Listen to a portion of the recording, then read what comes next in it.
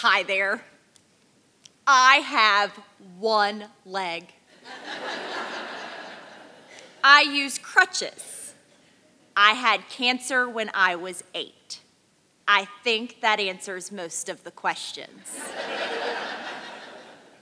More importantly, I have 2 remarkable girls and a husband who thinks I'm Wonder Woman. I rarely ask for help because I think I'm Wonder Woman. When we got pregnant, my sweet, well-intentioned mother-in-law was a little concerned about some of my limitations. One night, while on the phone with my husband, she asked, very delicately, just how I planned on carrying our baby once it was here. My husband, without missing a beat, said, in her mouth, like a cat.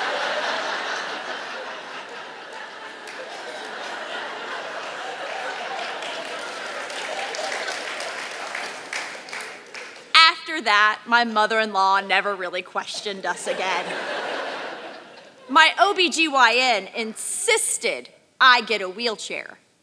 My wheelchair is still in the saran wrap from where we moved in 2010.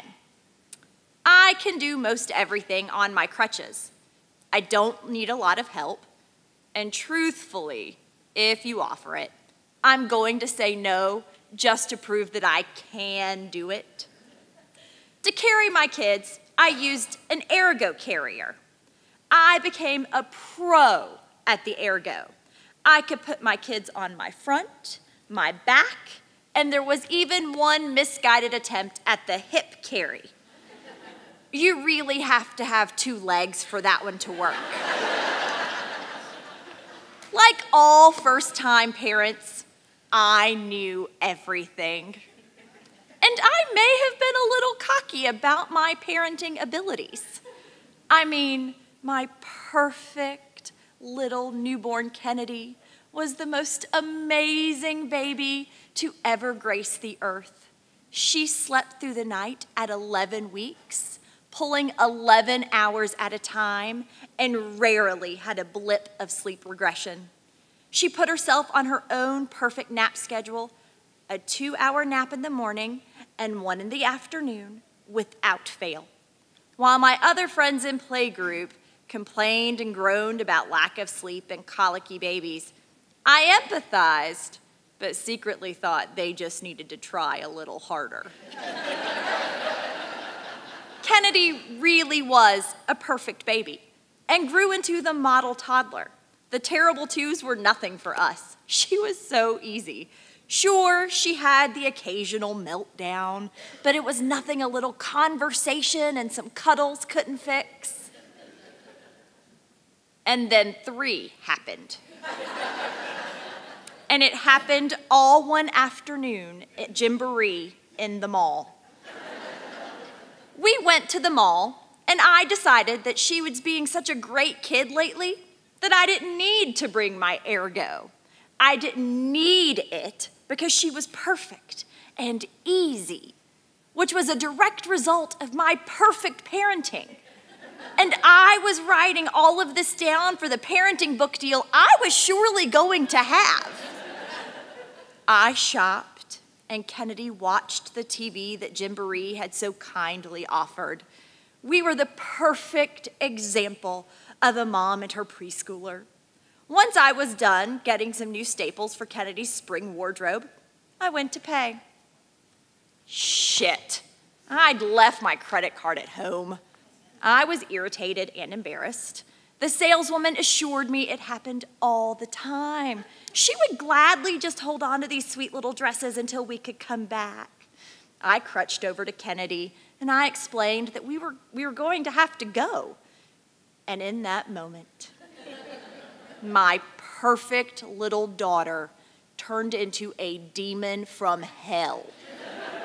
She fell to the floor, her legs kicking and her screams of outrage filled the store.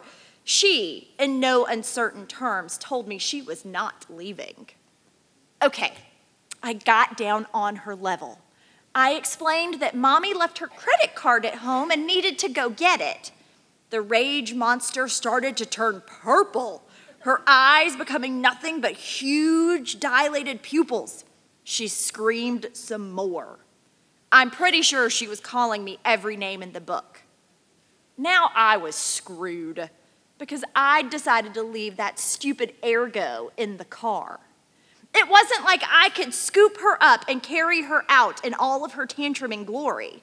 I'd seen many parents do it in the past. I knew what it looked like. There was just no way in hell that I could do it. I squatted down once again, trying my love and logic. I explained our situation. She didn't hear my love or logic. She was too busy screaming at the top of her lungs. By this point, the sales lady had started to panic a little bit. The one-legged mom could clearly not control her monster of a child. Said child was scaring away potential customers and probably causing a rush of birth control. And no one was offering me their help right now. I was panicking. I couldn't get her out of the damn store. There was just no way that I could pick up this writhing savage and carry her out. I mean, it just wasn't possible. Unless I sat down. So I sat down. I put my crutches in one hand and hauled the thrashing she-demon against me and scooted out of the stupid store on my ass.